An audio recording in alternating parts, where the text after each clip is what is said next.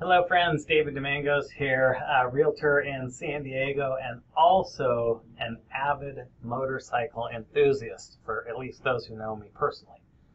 So I was pulling up in the parking lot today, I rode my motorcycle to work, and a friend of mine, Bob, was in the parking lot, and I kind of walked over and said, "Hey Dave, I see you haven't seen you in a while.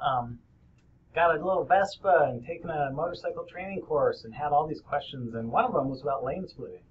So I've always kind of had my own opinion, but I did a little research, went online to see if it was legal and what people were saying and thoughts about it. And here's what I found. So before you honk or think that we're all bad, and there are some fools out there that ride too fast, talk about that. Let's look at the advantages. So at this point, it's August of 2019, and this is in San Diego that I'm recording this out of. But depending on what state you're in, I believe California is the only legal, which we'll talk about also, place to be able to split lane, or legal state. So here's some of the advantages. So imagine you're, sitting in traffic and someone whizzes by you on a motorcycle. It's good, and it says right here, because motorcycles who lane split reduce congestion and carbon emissions. I like that. So one study, they did a study, and it says that researchers found replacing 10% of cars with motorcycles would cut stuck time in traffic by 63% for everyone. That's insane. And again, it drops emissions by 6% due to the smoother traffic flow. On top of that, I know it's hard to believe, like it says, it says it's so easy for a driver to hit somebody riding by. But actually, riding between cars, as you see this guy here, rather than in front or behind, so you're in like a sandwich effect, right, is much more safe for obvious reasons. If he was to get in between these cars and rear-ended, he'd be smashed. But between the cars, it's highly unlikely. He probably won't even get touched.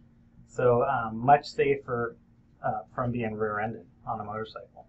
So by this, it removes you out of the danger spot and puts you in this little envelope of safety, they call it. Here's what I found on Cycle World. Ran a study, and the study shows that motorcycle riding actually decreases stress and increases focus. So here's a couple of another advantages. So it decreases hormonal biomarkers by about 28%. On average, it's like having 20 minutes of light exercise.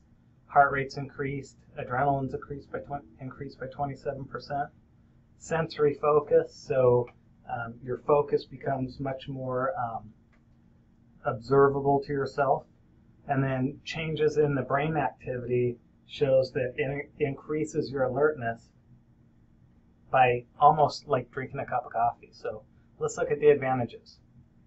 Less traffic, better air quality, you feel better, you get a light workout, everybody wins. So what do you think? I'm curious to see what you think. Again, I believe right now at this time of recording, California is the only state which, from what I've read, it's legal only because it's not illegal. So all the other 49 states have made the law that it's illegal. In California, I think they're trying to pass that it actually becomes a legal practice in California, and then a bunch of other states will probably jump on it. Anyway, I hope you enjoyed this recording, and this just may save someone's life, maybe your own. So be smart. And I did read that the unwritten law is if it's over 30 miles an hour, you shouldn't split lanes, and if it is over 30, if it's over 30, you shouldn't split. If it's under 30, it's up to you, but don't go more than 15 miles an hour over the flow of traffic, which is just smart, right? Duh. Anyway, I hope you enjoyed this video. Hopefully we'll see you on the next one. Bye-bye.